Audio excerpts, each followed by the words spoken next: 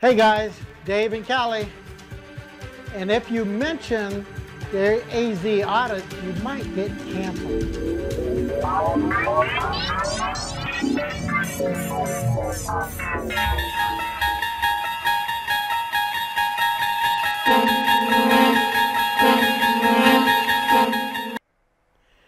Yeah, that's true.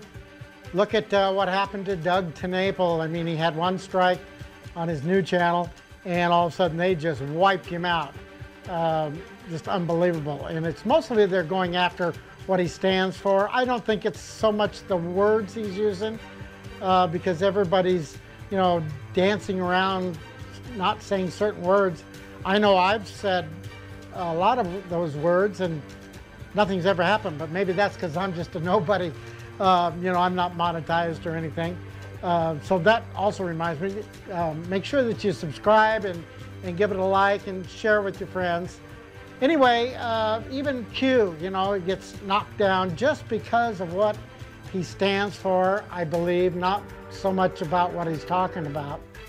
And Nick Moseder brought up a good point where these guys are getting struck down after they took off what they thought might be against the terms and conditions of YouTube, and yet they still struck them for it. They still, you know, took them down for it.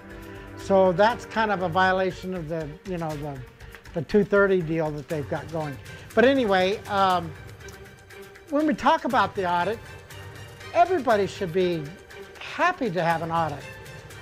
You know, whether you're Democrat or Republican or independent or libertarian, you want to know that the audit was fair and it was, you know, done properly. So even Joe Biden himself said, where you can manipulate the machines, manipulate the records. What? The one way to do that is, I think we should pass a federal law mandating that the same machines with paper trails be mandatory for every federal election. That will be a multi-billion-dollar bill for the states, because the states will have to make a choice then. They will have to make a choice whether or not they have two machines. We can't mandate, as you know, state elections. We can't tell the state of Delaware or Ohio or Texas what machines and what method they use to vote in their state elections, but we can do it federally. So in a nutshell, I think we should be mandating that we have a paper ballot with a standardized machine, standardized requirements. And even Obama said, I want to be honest, it's not as if it's just Republicans who have monkeyed around with elections in the past. Sometimes Democrats have too. We've got to have I believe, a voting rights division in the Justice Department that is nonpartisan and that is serious about, you know, investigating cases of vote fraud.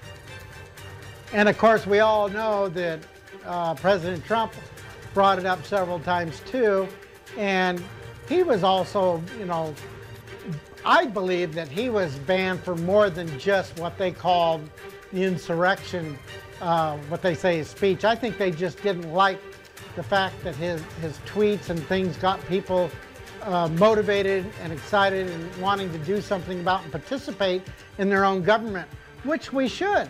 This is a government of we the people and for the people. But somewhere along the line, we got lost. And the government is like our overlord and telling us what to do.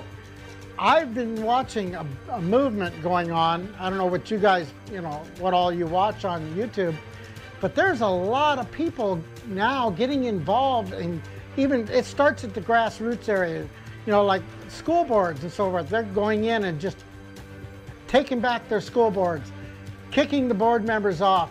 You know, people are coming up against that CRT and all the crazy things that are going on. And they're reminding our government and our local government that this is, you know, for the people and by the people, not for the government and by the government. Now, we do give the government certain things, and when we do that, we're giving up some of our liberties. The more we allow the government to run things, you know, then we're also giving up something. There's always a price to pay. But anyway, I hope you like and share, and we'll see you on the next one. All right, bye. How confident should we be that this will be a fair election? To be a fraud like you've never seen. We have put together, I think, the most extensive and inclusive voter fraud organization in the history of American politics.